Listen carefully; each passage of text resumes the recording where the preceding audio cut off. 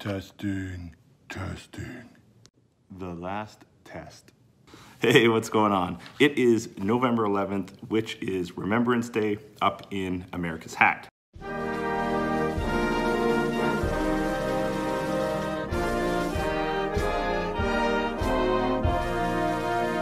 So that means I have the day off. I have some time to finally wrap up our little conversation on lip sync. And this will be the last video in the tutorial series. I gave you guys really a good start on how this is working and sort of set the groundwork for you guys to sort of take this and make your own projects.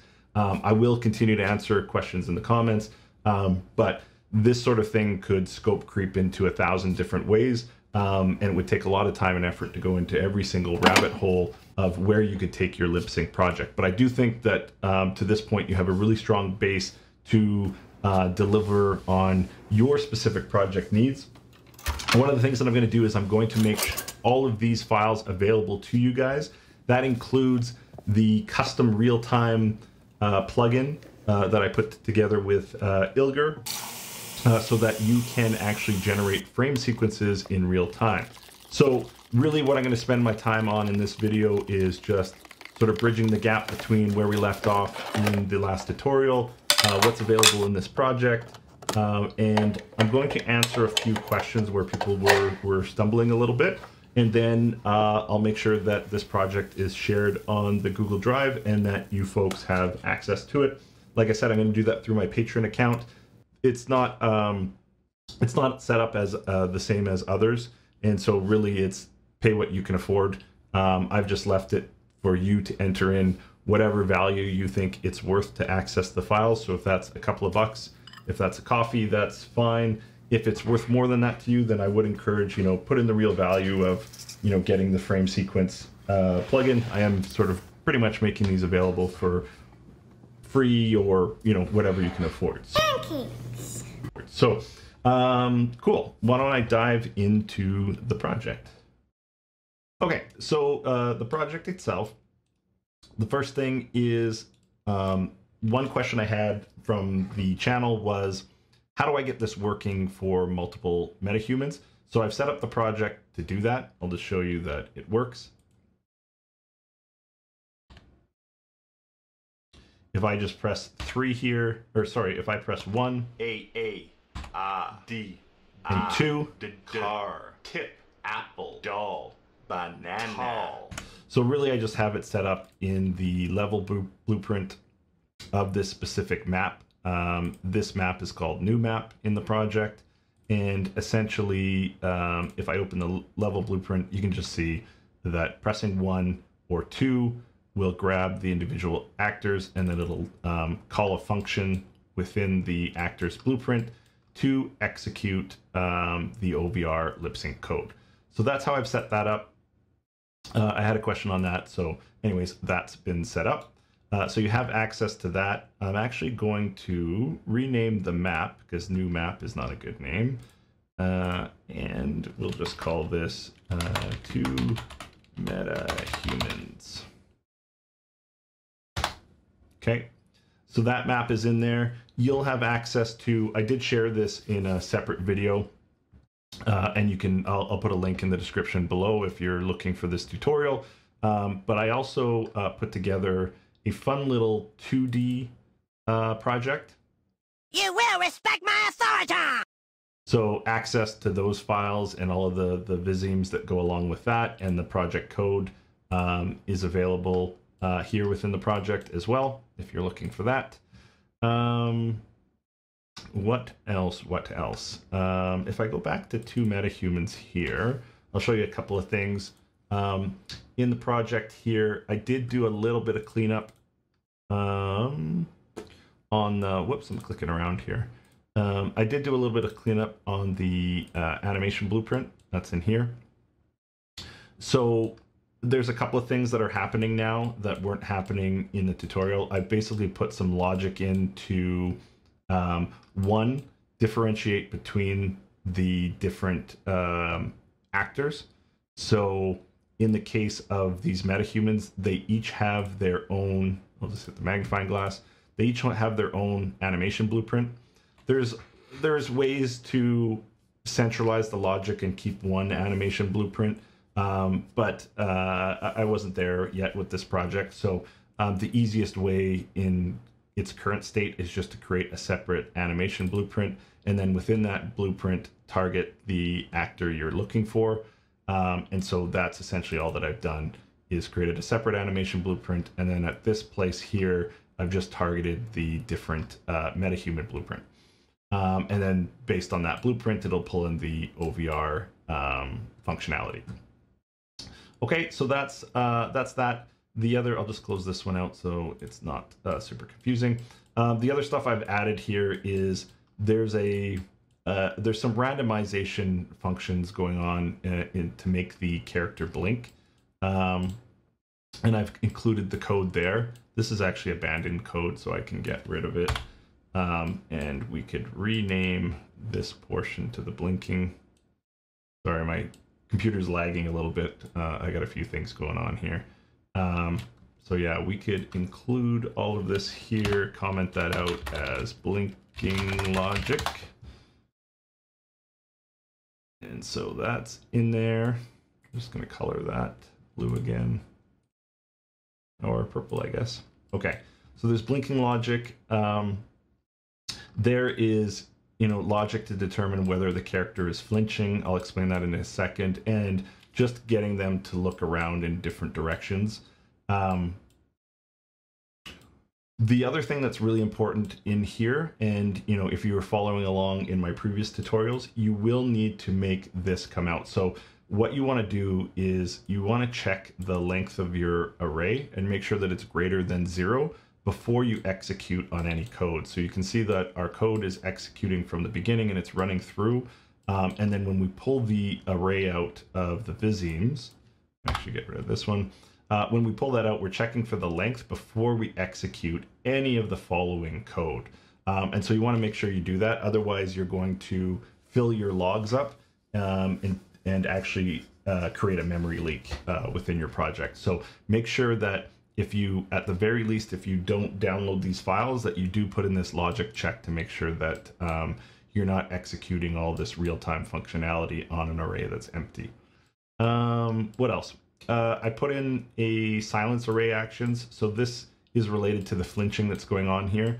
Basically, I created an array just with 5 values, and this was just random just for me to do a proof of concept. But essentially, on the silence array action, I have 5 actions that I created: smile left, nose wrinkle left, brow down, mouth frown, smile right, and nothing.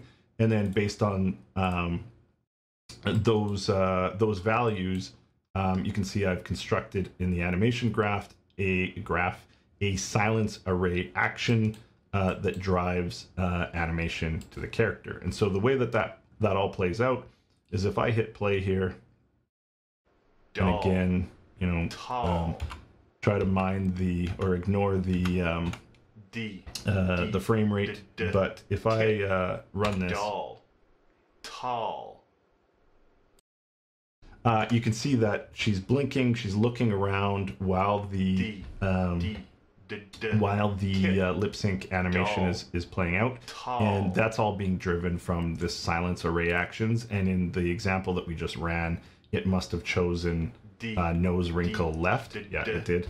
And she was wrinkling her nose as we played that out. But essentially, it's going to randomly select one of these values, and then it's going to drive the animation based on that. And so that's what all this is, flinching logic. I just said, if she's smiling, if she's half smiling, if she's sneering, or those type of things, those I'm calling a flinch.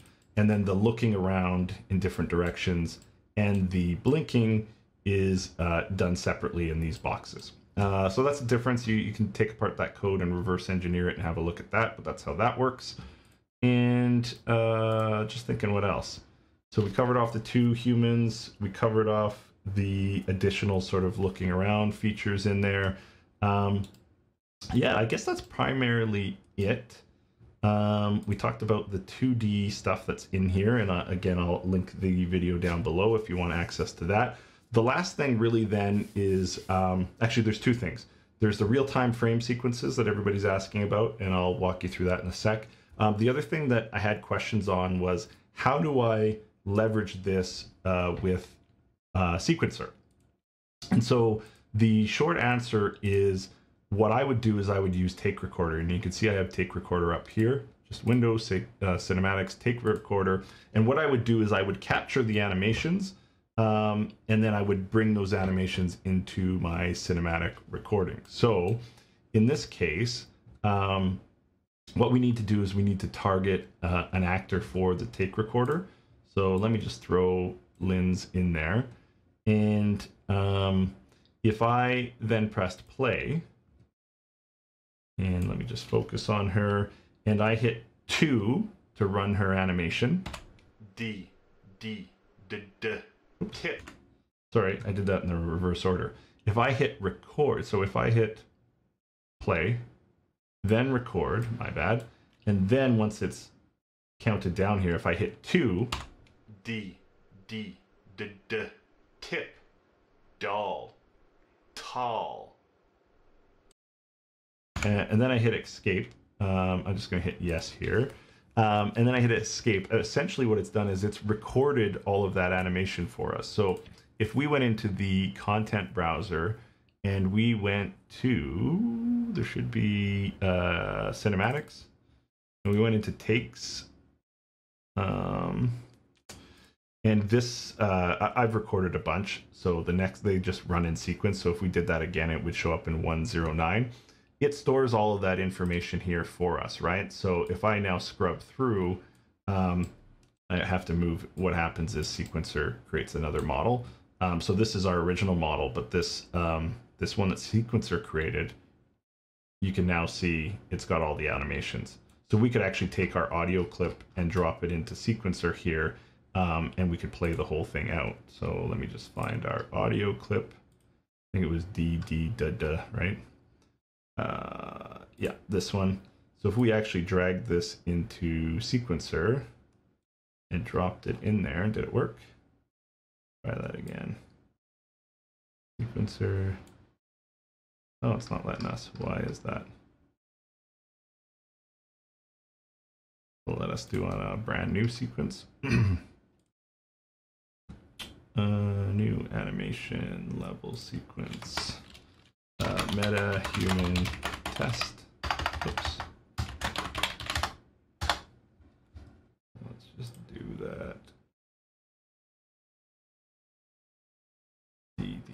Where are you?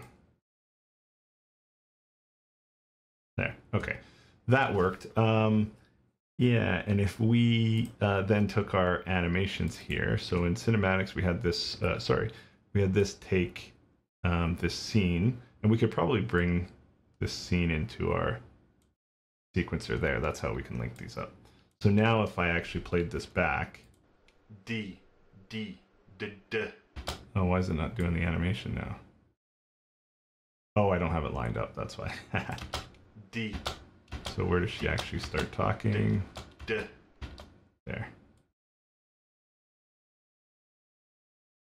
Right about there. So if we lined this up. D.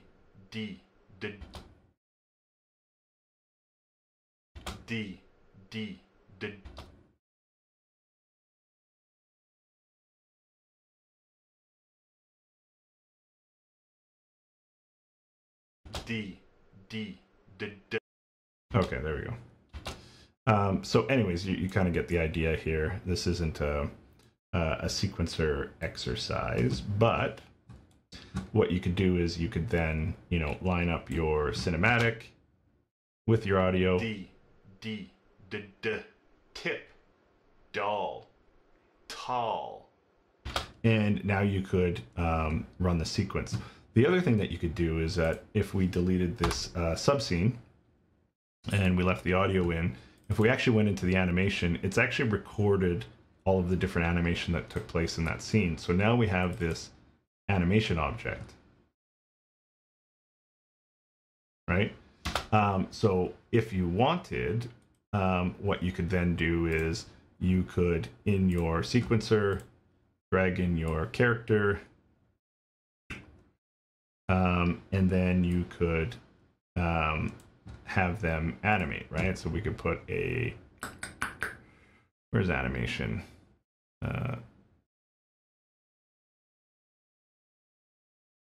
Oh, we need it on the face. Track, animation, and then we could pick the one that we just made there. So this scene 108, and then if we got rid of, I believe if we get rid of the control rig, so it's not overriding, there you go. D. So same thing, we're gonna have to line it up with the audio, so right there. Somewhere around there. Tip, doll. And then you could render out the sequence. So that gives you a couple of different ways to use the cinematic and the sequencer function with the lip sync. People were asking about that. Yeah, and I think that brings us to the final element, which really this is, if you plan to use an API service, you're going to need to render out the frame sequences in real time. So the way that the OVR lip sync tool is set up is, if we wanted to have the frame sequences, I'll just go to this as a reminder. Oh, and here's the benefit that you'll have of also getting this project, is all of these audio files that I was using in the demo, you can get them because they'll be in this project. So you'll have my Viziums that I created instead of having to create your own.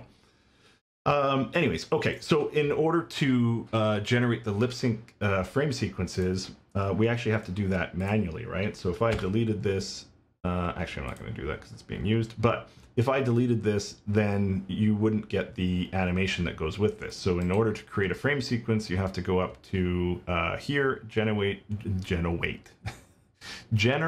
lip sync sequence, and then it creates the paired frame sequence file.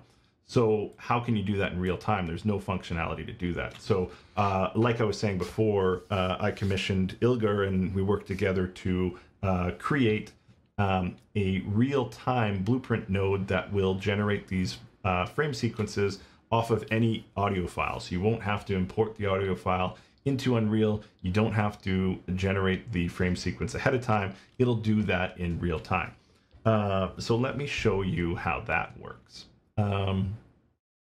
What are we going to do? The first thing that you'll need actually is in your plugins, you'll need audio analysis tools enabled for the runtime audio importer plugin.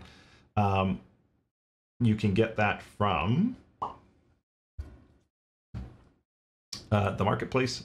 Just literally just search for that tool. I'll show you that it's available. Audio analysis tool. Boom. Get that plugin, and I'm going to use it to I mean, you don't have to have this, but I'm going to use it to demonstrate how this real-time sequence generator works. Okay, with that installed, you got to restart. Sure. So just a little bit on Ilgar before I move on to showing you the plugin and making that available. Ilgar does have some products available on the marketplace. So if you're interested in some of these other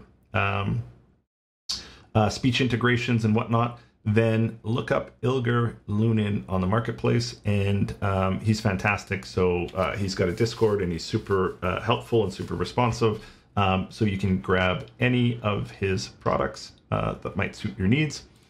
And additionally, he's got a bunch of work on GitHub that he shares. The particular item that we're looking at is this OVR lip sync cook frame sequence. The original version that he made makes use of raw samples, so if you want to leverage that, great. If not, this is basically the plugin that our additional code here uses. Instead of making it available in the raw samples form, we actually made it so that you can extract it and use it from a flat file or a file on your desktop. So that's a little bit about Ilger. Show him some love, awesome guy. And if you're interested in that stuff, join his Discord and support him on the marketplace. Cool beans. Okay. So what are we going to do? Let's generate a new level. We'll just do a default one. And then let's pull in one of our metahumans. Let's pick Coda because we used Lins a lot. So we'll just do this for the sake of variety. Okay. And what we're going to want to do is we're going to want to go into the blueprint. And in here, this is essentially the section that is running his code. What we want to do is, you know what, I'm going to create a custom event for now, and we'll rename this later once I figure out what to do with it. Actually, you know what, I'll do Coda real time, we'll call it, okay? And then what we want to do is we want to do create runtime audio importer. So that's the plugin that we just set up, and I showed you where to download that. Bind event to on result. There, that's why this all didn't work. Cool.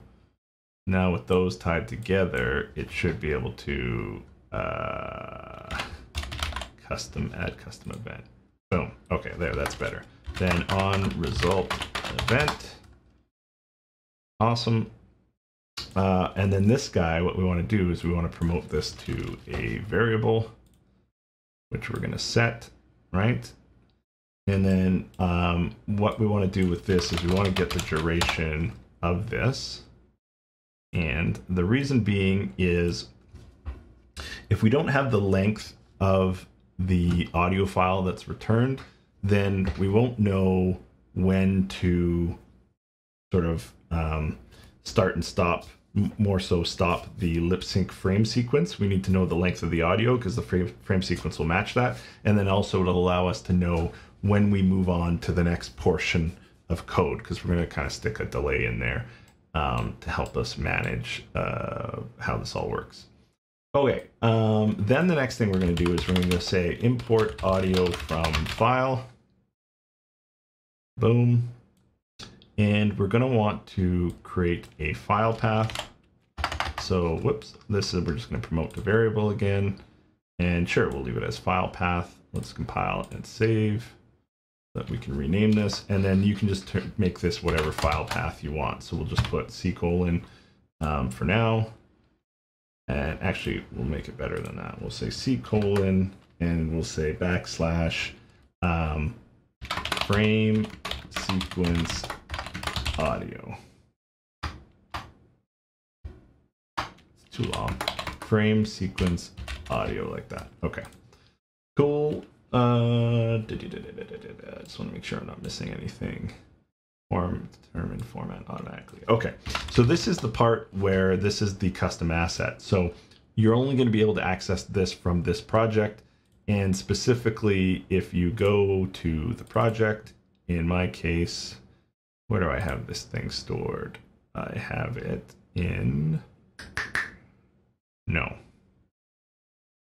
I have this in here, OVR lip sync demo 427. Yeah, this is the one. Okay, so in here, this plugin project file, or this plugin folder, is the one that has the custom frame sequence asset in here. If you actually went to, is it the source? I'm trying to remember. Yeah, you can actually see the custom C++ assets. So if you actually want to go and check out the C++, you can actually go into the plugin and do that. Just remember, this is compiled for 427. So if you want to use it for another version, you'll have to recompile it for that version. But you could take this plugin and you could move it to different projects. So if you just want the plugin and you want to expose to other projects, that's how you would do that. Otherwise, I'll show you. So with that set up and compiled, you can now run cook frame sequence, or you could run cook frame sequence asset. And this is the custom one. So you won't be able to get this anywhere else. This is the one that Ilger and I combined on to get working. And this is his original custom C++ node. So this one, if you wanted to use with the raw samples, you could. But in our case, we don't have raw samples. We actually have a wave file path. And guess what? We're going to use the same one here. We'll pretty that up in a second here. Boom. Okay. Okay, so let's just keep humming along here. Oh, you do need to drag in, I'll just show you. You drag in this to complete the target. So you remove that error. This should all match. I don't think anything's different there. And then we want to build out the next portion of the logic here. Just give me one sec. Here we go. Okay, yeah, we want to build out the next portion of the logic. So basically, when the frame sequence is cooked, we want to drop in a branch, and this is going to be successful. You could, you could put in some print strings here. Maybe just on the false side, print string, just so an error message comes up. Cook sequence failed. We'll turn that into red so we know there's a problem. Cool. And then on the true path, we'll throw in a little delay.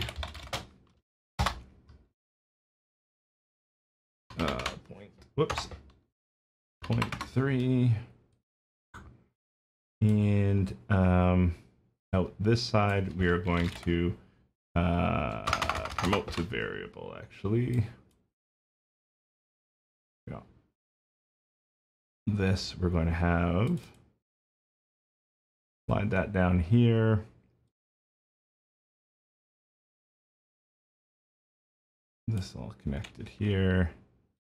There we go. Yeah, we'll set those frame sequences, and then this is where we're actually going to start the OVR lip sync playback actor, right? So this guy, and this is the same functionality that's happening here. So rather than it all being assigned, right? This one it's manually assigned. This one, the sequence is going to be this guy, which is auto-generated. Okay, that's the big difference. That is right. That all looks good. We need an audio component here. So,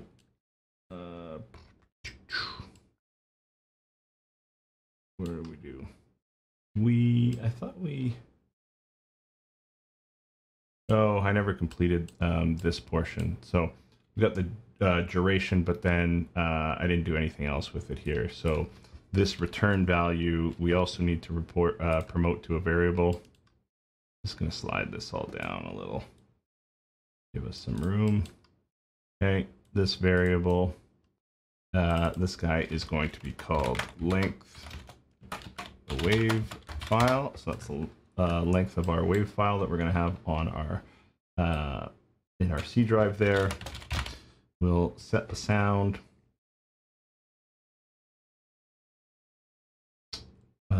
Audio, and then this guy needs to come in here.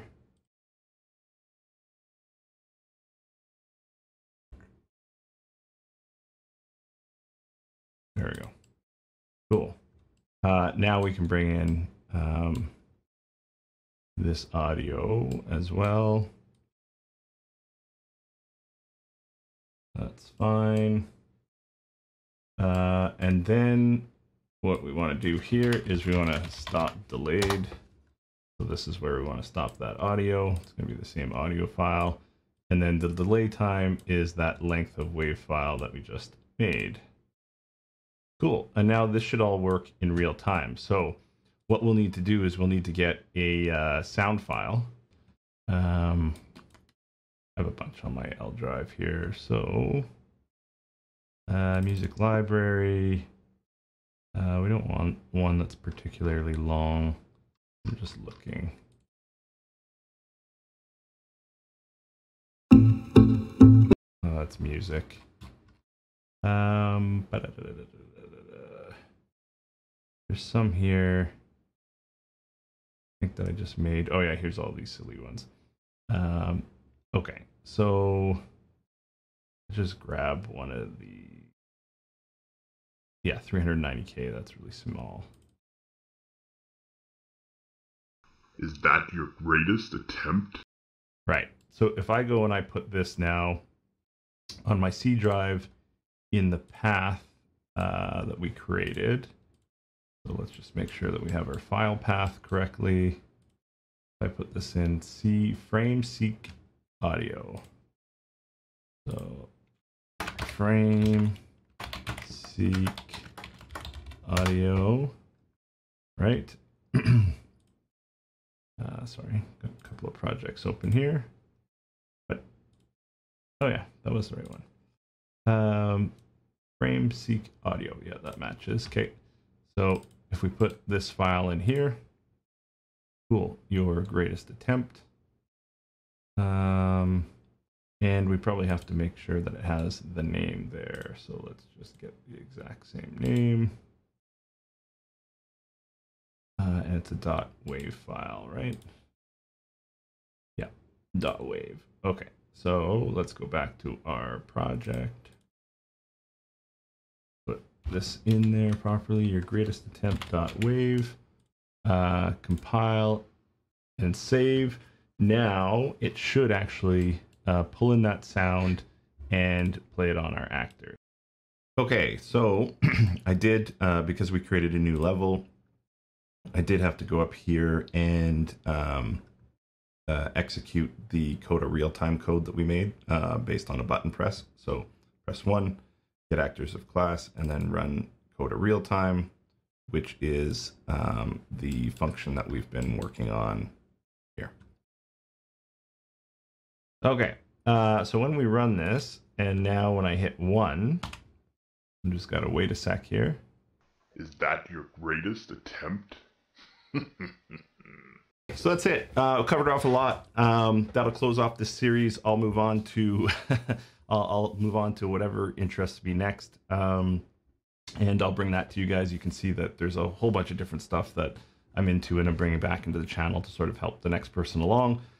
If you do want the real-time frame sequence generator that I just created, the only place to get it is on Patreon. So check that out. And like I said, you can donate as little or as much as you feel is worth your while and what you can afford. Yeah, that's it. So other than that, you know, like and subscribe if you continue to like the content, and stick around and I'll generate some more stuff. Pancakes.